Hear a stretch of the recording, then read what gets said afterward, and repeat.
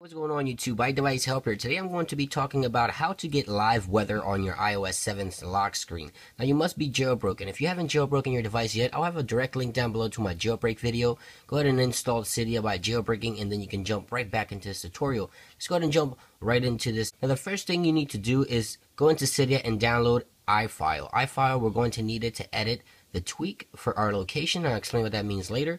Second, you want to go ahead inside Cydia and also download the tweak itself, which is it's called LockScreen Weather, okay? iOS 7 LockScreen Weather, and I have all the information down below. Now, once you download the tweak, the first thing you want to go is to your settings extension. You want to go here and tap, and make sure you always go ahead and disable this and only enable the tweak itself. There it is, iOS 7 LockScreen 7. Once you do that, you want to respring. Now, once you install the tweak, it'll have a default location, but of course, you want to change this to your particular location, your particular weather, and that's what I'm going to show you here. It's a very nice way to get lock screen weather here in iOS 7. As you can see, look how nice that looks there for iOS 7, but of course, that's not my location. We're going to go ahead and change that. Now, you want to go ahead and jump into iFile. This is where iFile comes into play. You want to go ahead and tap all the way back, and you want to find System. After System, you want to find Library. Then you want to scroll down till you find the locks right here, and then you want to tap on there, script, and then right here where it says config.js, you want to go ahead and tap onto that. You want to go ahead and edit.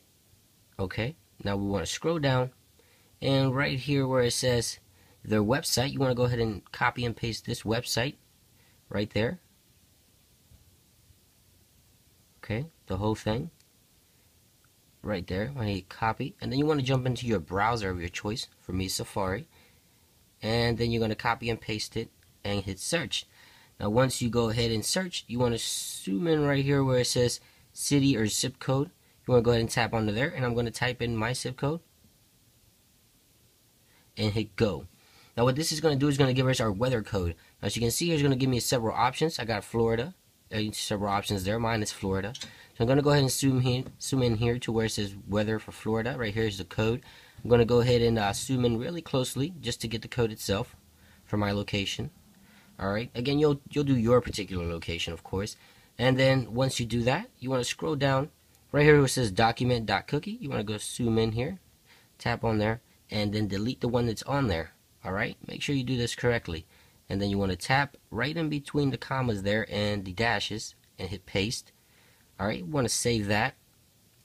And if you want your weather to show up as Fahrenheit instead of Celsius, you want to go down here to the bottom section right here where it says the C. You want to go ahead and switch that to F. Alright, and now we hit save. So now we have our location and Fahrenheit weather, which for me is better to read.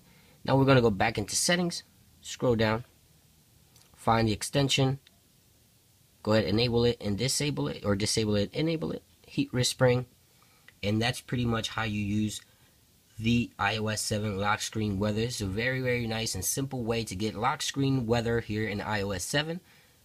Very, very nice. Now the tweak is $1.50 in the Cydia. You can go ahead and download it for your particular device. It supports all devices running iOS 7. It's a very, very nice way to just get weather. If you tap on the home button there, as you can see, it goes away. So once you go ahead and go back to your lock screen, it always shows up. And you can tap the home button in case you have notifications, and it disappears like so. It's a really, really, again, really nice way to get the weather there on your lock screen. I figured I'd share this one with you guys because a lot of you guys were asking me about how to get weather on your lock screen. So there you guys have it. That is iOS 7 lock screen weather. Hope you guys enjoyed this tweak. Please thumbs up this video if it helped you and you enjoyed it. It's been iDevice. Make sure you follow me on Facebook, Twitter, and Google+, and I will catch you guys real soon. Peace.